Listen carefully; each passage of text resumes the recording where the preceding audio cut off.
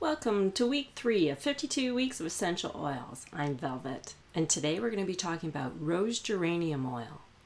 Geranium is known for its balancing effects on everything, like everything. Your emotions, your skin. You see, it has a balancing effect on your sebaceous production.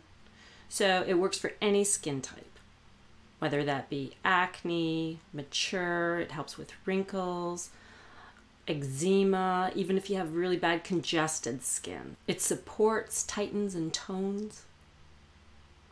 I like that on all parts of my body, actually. It's great for burns and bruises, broken capillaries, athlete's foot, shingles, and fungus. It's antiseptic, it's anti-inflammatory, and it's astringent. It blends well with lavender, surprise, rose, patchouli, sandalwood, and bergamot. From a perfume point of view, it's a mid to top note. Its vibration runs at 56 megahertz. Its character is yin. The number it resonates with is 4. Crystals that it associates itself with is black obsidian, red tourmaline, and rose quartz. Elements, water, and ether. Astrologically, it aligns itself with Sagittarius. It's good for your 2nd and 5th chakra, that's being your sacral and your throat. And the planet that it vibrates with is Venus.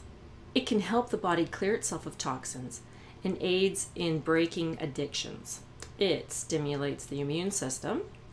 It aids in poor circulation and cellulite. So again, you can always mix some with a carrier oil and massage it into those problem areas.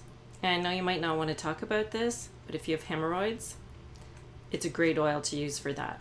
Make sure that you use it, though diluted in a carrier oil.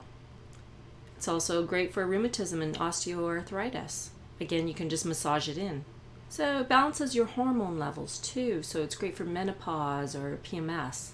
Please avoid this oil in early pregnancy. So now let's talk about what it's really known for, and that's balancing the emotions. Not only does it balance, but it maintains the stability of your emotions as well. So if you're suffering from anxiety or stress, or if you're bipolar, this is a great oil for you to use. If you suffer from panic attacks or nervous tension. See, how this works is that it's calming and cooling on the central nervous system. When you inhale it, it helps calm the mind, eases frustration and irritability, while calming agitation, giving you a calm strength and a sense of security. It helps us reconnect to our feeling life, emotional sensitivity, pleasure, enjoyment. It reattaches that heart connection that may have been severed through past lives or traumas, or even a birth trauma in this life. So if you need to let go of something from your past, whether it be a past life or this life, mix it with a little lavender oil, and it helps clear that passage and helps reconnect you. Again, this oil is all about balancing. So try a little geranium oil. I love it. I love the smell of it. It's very floral and very close to rose. Obviously not as high of a vibration as rose, but then again, it's also not as high of a price tag as rose. Give it a try. Until next week.